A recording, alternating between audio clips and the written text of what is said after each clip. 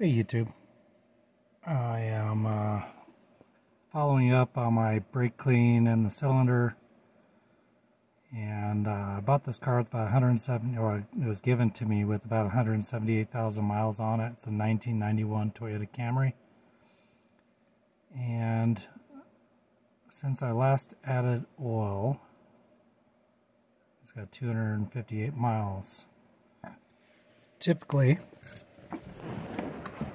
this would be down about a quart on the oil,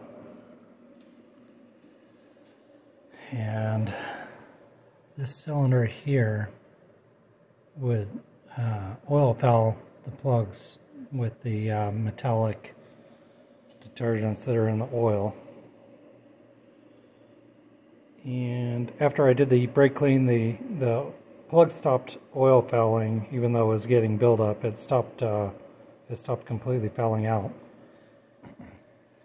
And at one point in time, the front main seal on the engine started leaking, and I added a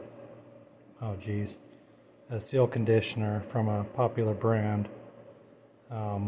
Anyways, that took care of the oil seal, stopped it from leaking. I'm pretty sure the brake cleaner dried out the seal, and it was a Lucas Oil engine stop leak stuff. And then the car continued to use a quart every 200 miles, and I just checked it, and if you can see, just barely below full.